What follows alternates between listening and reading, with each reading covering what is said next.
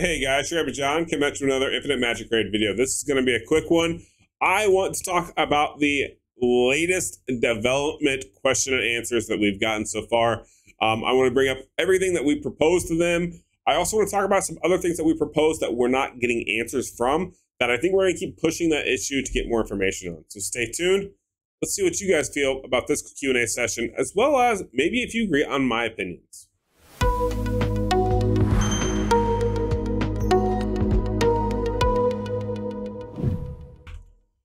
All right, ladies and gentlemen, so I'm going to go ahead. I'm going to pull up my handy dandy notepad. That's right, just like Blue's Clues over here with the notepad. We are going to go ahead, and what I will do is I'm going to read the question and type it out. And then I'm going to give you my own answer. See if you guys agree. We're talking about the answers that were given to us from the developers and see how the community feels about this in general. All right, so the first question. So number one, EXP potions are a problem. Okay. Why are they a problem? Let's see. We go on to say, would you like to add a double EXP potion event? Okay. So let's first start off with their answer. Their answer to this was, we've gotten a lot of feedback and suggestions about EXP potions. The good news is that the Dungeon Bounty monthly quest will bring you lots of EXP potions. You'll be able to get them next month. Furthermore, Xmas events are the highlight of the whole year. Tons of potions will be easy to gain. Okay, so no events, right? No events. There will be special events that give additional pots as rewards, right? Okay, so that's the answer that the developers gave us for that question, okay? Let's go ahead and fix that so you guys can see that on screen here. Let's see. Boom, boom. Okay, cool. So we're trying not to go past that. Number two, what was the second question that we asked the developers? Actually, you know what? No, let's finish this one. Here's my response. Here's my response to this. EXP potions are a problem. I don't think they're a problem. I don't. I'm not mad about the way it's set up. It's just one of those situations where, do I think it's something that we need like a special event for, like double emblem event or something like that? Absolutely not. Mainly because I don't feel that it's that bad. I mean, I feel as a free-to-play player, I'm not struggling with pots. I'm struggling with food. So I don't think EXP potions are a problem at all. I think food is a problem, and this is the wrong question to go about even being concerned with as free-to-play. Now, spenders, if you're having a problem with potions, that means you're spending too much on resources, champions, and stuff like that. That doesn't allow you to level up characters, right? So to me, that sounds more like a sell you a pack to substantiate the claim that you want here. Or, I don't know, we got to come up with a better management system. I unfortunately can't help you with this because I don't have that problem, which makes it kind of hard. So my stance, EXP potions are not a problem. They're not a problem. That's my point. Okay. Second thing to talk about. Okay. There is rework some useless heroes. Rework useless heroes. Okay, let's see if they got champions listed. Don't be feared about changing them too much. People are waiting for that. It would change the current meta, and people would love to summon these heroes. Example, Vera, Carrie, Karid, Zack Zulu, and a lot of other heroes would need a buff. So what they're saying is rework useless heroes, champions that are not meta and drastically alter their abilities. That's basically the question. So what is the developers' answers to this? Developers, our development team takes the hero adjustment very seriously.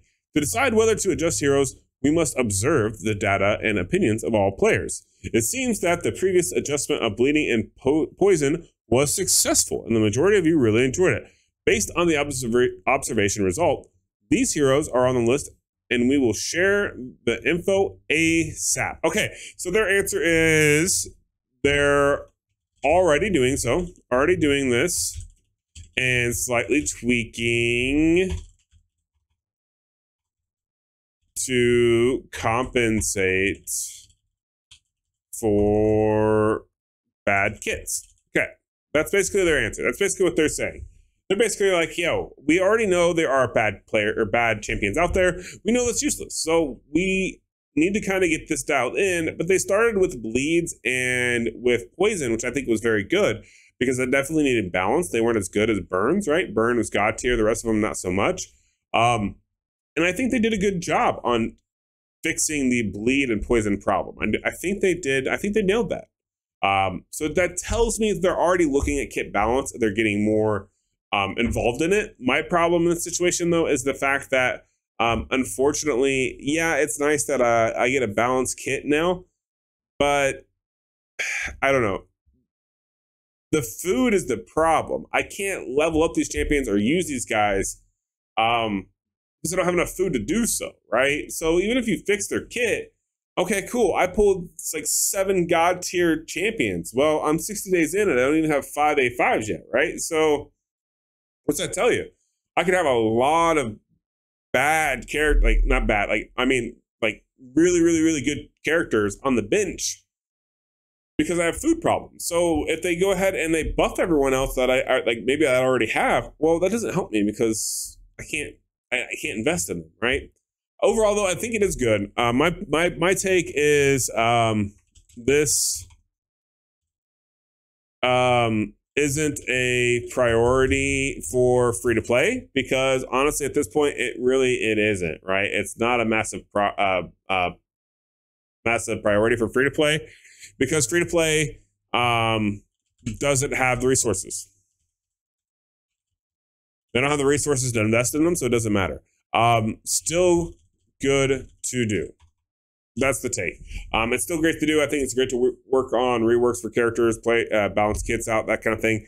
It's never a bad thing to go ahead and do that and getting involved with the game, basically. It tells people that, hey, you're playing the game, you see the problems, you associate with them, and you can fix them. That's basically what it shows the people.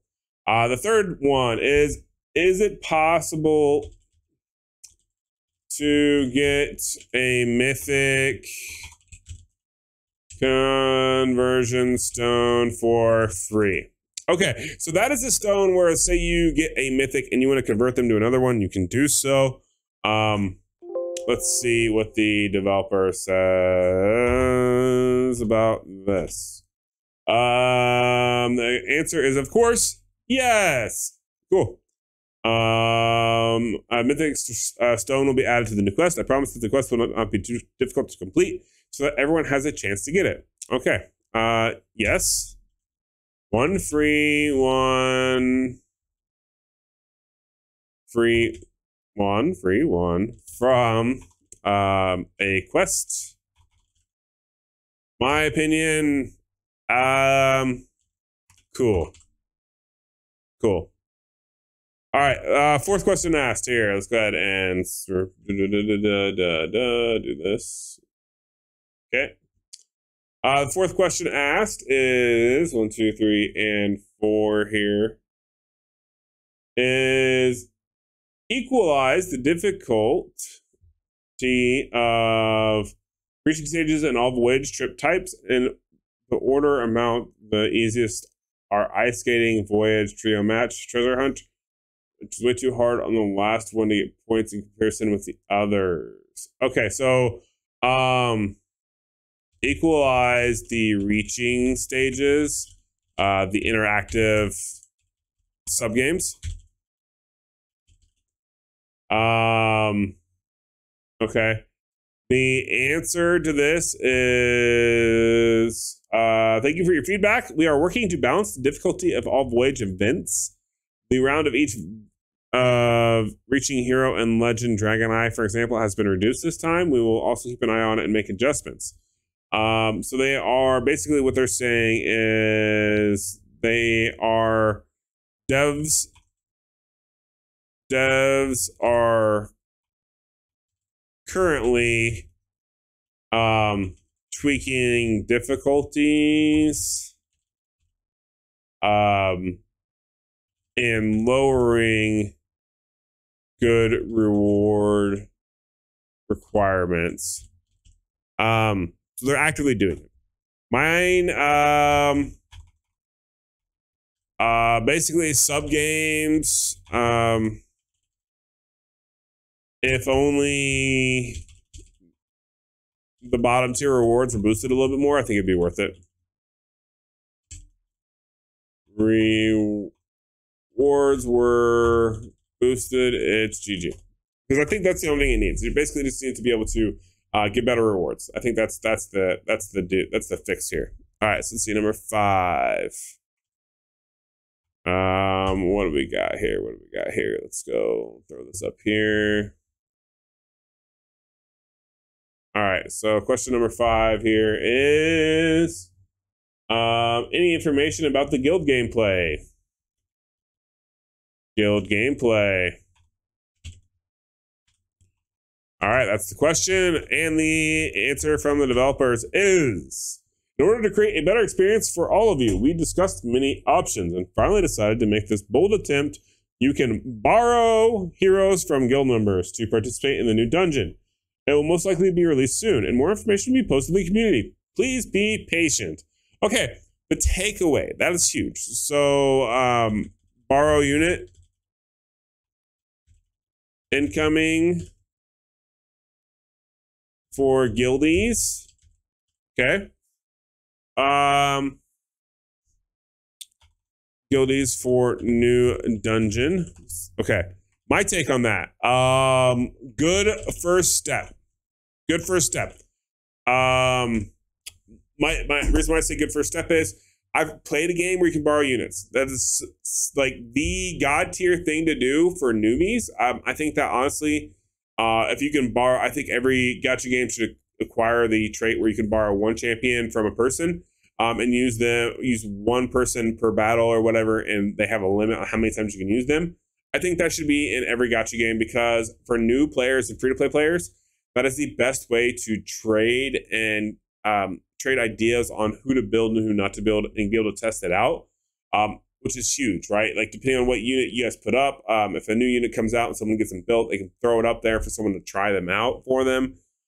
Stuff like that is huge. I know we have a feature in the game which allows us to test characters out ahead of time, but like borrowing them too is amazing, because you can actually use it for your own progress and your own completion. I think it's a great first step. I don't think that's the fix totally to guild gameplay, but I think it's a good first order. Okay, next. Come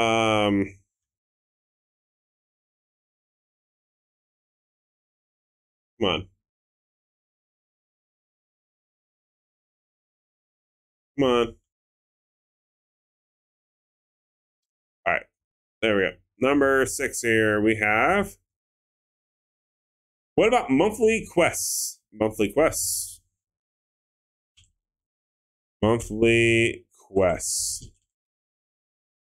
Answer is, we are thrilled to announce that monthly quests, which countless players have been expecting for a long time, will be online next week. After completing the challenge stages, you will receive generous rewards, and it's a fantastic opportunity to obtain the legend heroes. Okay, so here we go. We heard it here first. Basically, monthly quest is on its way for great rewards. Okay. What's my take on this? Awesome. Add more recurring reward systems. Love it. Love it. All right, dope. Let's keep going here. We got like 1 or 2 more. What do we got here? We got 2 more questions. Let's know the details of the Xmas events. Okay, so let's see. We're just gonna do this on this one here. So we're gonna go number 7. Boom, boom, boom. Okay. Let us know the details of Xmas events. What is the developers' answers? That's the real questions. The developers say, as we know, Christmas is extremely popular all over the world. Thus, how can we ignore this festival? A strong 4-star hero, a limited avatar, and plenty of diamonds will be claimed from the 3-day sign-in event. So, free epic. Don't care about avatar and diamonds. Okay, what else do we get out of this? Xmas themed dungeon can provide you with massive rewards such as mini Supreme XPs, EXPs, and Legend Eyes on events. Okay, limited heroes are also indispensable. So guess who they are? At the same time, the Xmas Limited Challenge is waiting for you. Trust me, you will regret it if you miss the event. So there's also going to be special seasonal characters. Here's my take on it. The last time we did the Halloween event and we got that new pumpkin champion, that's pretty good. Those same thing, same prop, like you can only get them during that time for that banner. You couldn't use Legend Eyes on them. I feel like this portion of this is I don't like. That's dumb. However, everything about free epic, diamonds, EXPs, and legendary eyes on events, like that is amazing. I think they killed that. Special seasonal characters though, it's whatever. It is what it is. I'm not impressed. Great, other than seasonal champs. Boom. All right. Moving on. What is the last question on the Q&A from the developers? I know everybody wants to know, where are we at? Let's see here. The last question from the developers was, we're looking forward to playing the Infinite Magicraid PC version. When can we try it? Ooh, so that's a good one. I'm our PC client? Question mark. The answer is, before launching it, we need to evaluate the impact of the game experience of all players, hoping to bring everyone the best experience. PC version comes with a lot of benefits for IMR. Bigger screen, higher image quality, less game lag, easier recharging, and cross-platforming play. It's much easier to talk with friends on Discord. This amazing version will be released in the middle of December. We will have many events to celebrate this new revolution. Wait, whoa, what? I'm our PC client, coming mid-December? 2 weeks from now? Really? I mean, that'd be awesome. If we get a PC client in 2 weeks, that'd be dope. Be really happy. Okay. And with events. Oh, bro, that's awesome. Okay, my take. Amazing. Best thing about Q and A. Hands down, best thing they said about this Q&A. Very interesting indeed. Let's review this real quickly. So basically we have, let's see if I can't fit this all on the screen a little better here. Let's see if this works. Okay.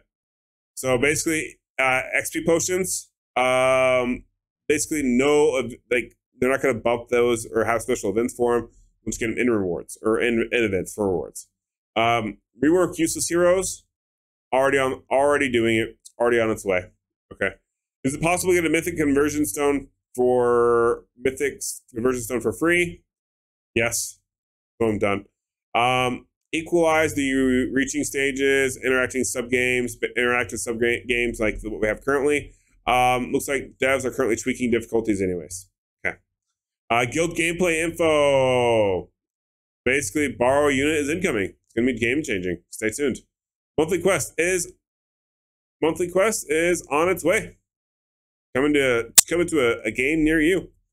Details of Xmas events. Basically, you're going to get some free stuff and some chances to get some legendary eyes. It's probably going to be a little pay to win, but it's Christmas. You know, there'll be great packs to go along with it. IMR PC client. Okay, what is this one? This is probably the best one out of the entire thing. Answer, coming mid-December. Question mark, yes. because it says that they want to evaluate the impact. So maybe their definition of evaluate versus mine is not the same. I would say more than 2 weeks of discussion needs to be had for this. But okay. Coming mid-December, this is huge. This is amazing. Best part about the Q&A. Leave comments. I want to know your guys' opinions about all of this. Whether you agree with me, maybe you don't agree with me, and you differ with what I think. I want to know. I want to hear about it. And until next time, guys, have a good rest of your day. Peace.